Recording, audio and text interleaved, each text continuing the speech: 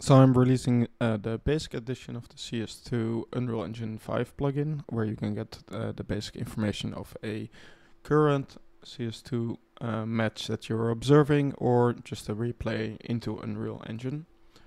So you can use it for graphics or XR, AR, whatever in esports productions. So this video will show you how to install and how to use the plugin.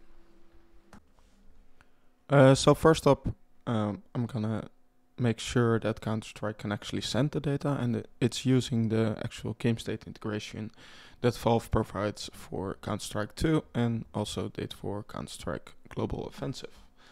So after you've downloaded the plugin, in this case I downloaded the 5.3 version. I'm just gonna extract it, open folder,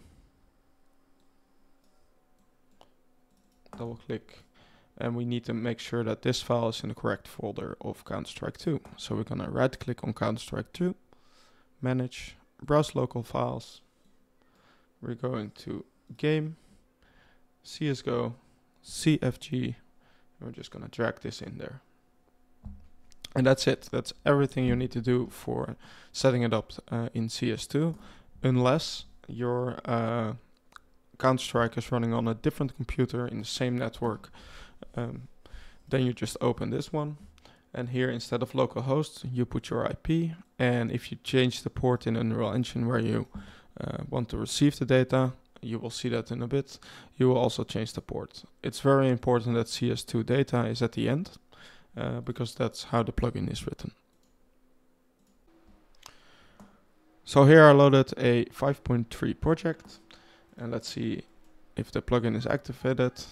Here you can see the plugin is activated. If you don't know how to set a custom plugin in Unreal Engine 5, you just make sure that it's in the plugins folder of the project, like any other plugin that you install in Unreal Engine 5. So to start getting data, we're gonna make a blueprint class, an actor, and we're gonna call it CS2 data. You can call this any name you want. Double click. We're going to the event graph, and at the moment this actor will play, we want to start the server. So we're going to search for CS2. We're going to do create CS2 server. I'm leaving it at the default 3000. We're going to drag out server, promote to variable, and then we're gonna drag this one out. We're gonna do start CS2 server.